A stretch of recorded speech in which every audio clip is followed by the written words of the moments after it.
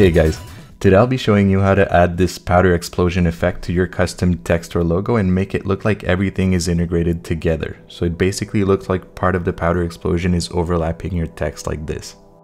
Alright, let's get started. So we'll start by creating a new Photoshop document. Now for this project, I'll make it 1000 by 1000 pixels. And since this is designed to be a digital project, I'll set the resolution to 72 pixels per inch, and I'll change the color mode to RGB. Now that we have our canvas, we'll go ahead and download some assets. So we'll start by finding a base picture to work with. Now you can find these type of exploding powder pictures all over the place on free image sites, or you can buy them off stock image sites if you want a higher resolution. But for this piece, we'll be using specific assets which were provided by a designer named Alberto Seveso. He's an amazing designer and photographer, and he made these really high quality assets available to download for free, so that's really awesome. I'll leave all his information in the video description, so make sure to go check out his Behance page since he's got some really beautiful projects over there. Now for this video, we'll focus on this piece right here called Powder Explosion Brush Set. We'll be using one of these pictures as a base image. Now you can go ahead and download whichever one you want based on your preference. I'm really digging this blue one right here, so I'll go ahead and drag this guy to my workspace. Then I'll scale it up just a little bit to fill my canvas. I'll do this by pressing Command T to bring up the free transform tool. Next, I'll just hold down Shift and drag one of these corners to scale it up. Holding Shift will allow you to scale up the image proportionally.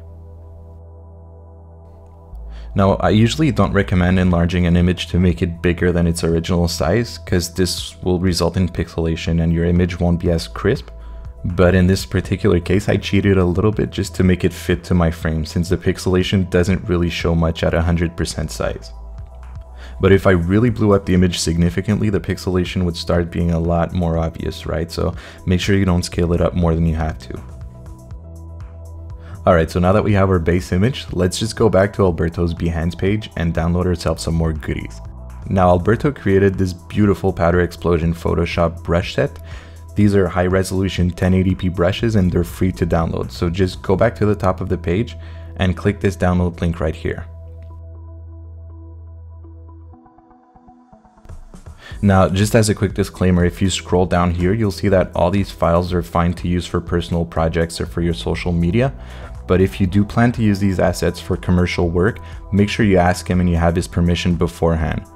I think it's super cool of him to make these assets available to download for free, so just try and be mindful of that.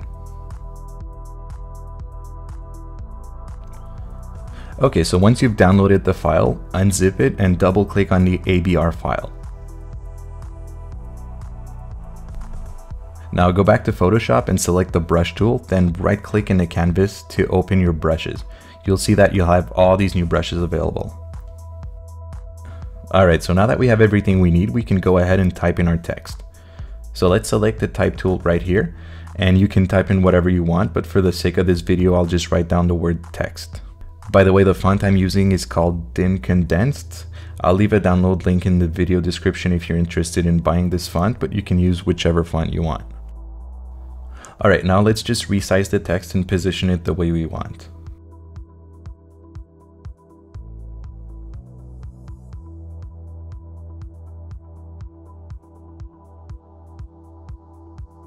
This looks pretty good. So now we have our text and the explosion in the background, but it doesn't really feel like they're integrated too well together, right? It just looks like we kind of slapped the word over the picture. So this is where the brushes we downloaded will come in handy.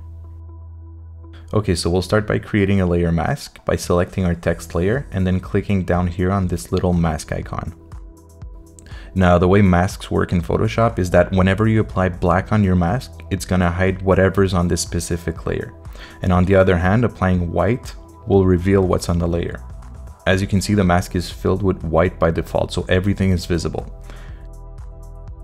Now, if I go ahead and apply black on the mask with my brush, you can see that it starts hiding parts of the layer.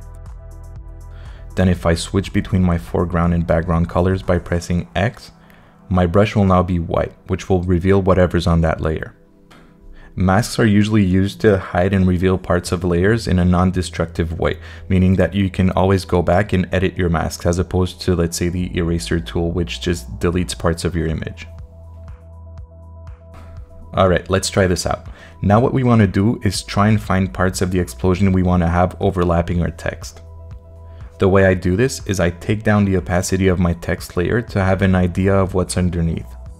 So let's select our text layer and just change the opacity value to 60%. Now make sure your layer mask is selected. Next, we'll pick the brush we want to use to mask part of our text. We can do this by right-clicking on our canvas. Now we have a bunch of different brushes, and if you scroll down, you should see all these new brushes we just installed. So I'm just going to start with this one, and by default the brush is way too big, so I'm going to go up here and reduce the size to about 100 pixels. And you can always readjust the size of the brush on the fly by keeping Ctrl and Alt pressed and then just clicking and dragging your mouse left and right like this. So going left makes it smaller and right makes it bigger. Or you can just right click and use this slider over here. Alright, so now we want to figure out which part of the explosion we want overlapping our text. For instance, I'd like to try and have maybe this part going over. Maybe here would be nice. This part over here. Maybe this part here and over here. Right, so now that we have a general idea of what we want to do, we can start experimenting with the brushes. And keep in mind, you can mess around with these brushes, see which ones work best for you and which part you want to have overlap your text. So don't be afraid to try stuff out. That's what masks are for. So just try erasing different parts of your text until you're satisfied with the result. So I'm just going to start by erasing part of this T up here, but I don't really like the angle of the brush. It doesn't really match the flow of the explosion. So I'm just going to right click and go right up here to select this little arrow and change the direction of my brush. Now you can see if I move my cursor out of the box, I have a preview of my brush so I can tell if the angle looks right. Now this looks pretty good. Then we can start erasing part of our text, so just make sure you have black as your foreground color, right? Because black hides and white reveals.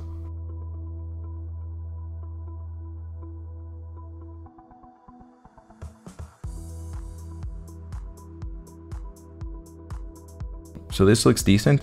I'll just move on to this part right here and see how that looks.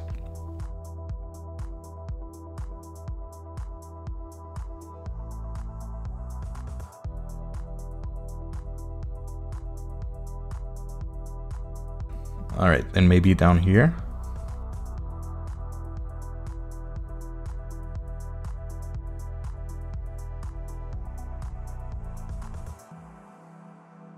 Alright, so I'm just going to keep going the same way for the rest of the letters. I'm just going to speed this up a little bit for you guys so you can watch the whole process and not have to sit through a half-an-hour video.